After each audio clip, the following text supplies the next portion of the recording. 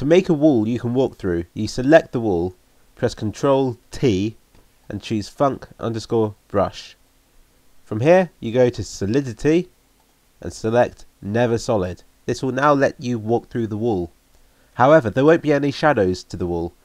This won't be a problem, but if it is a problem for some reason and you want to add shadows to it, you select shadows and click yes. However, for me this hasn't worked, and I've had to do it another way, where I browse for the block light texture.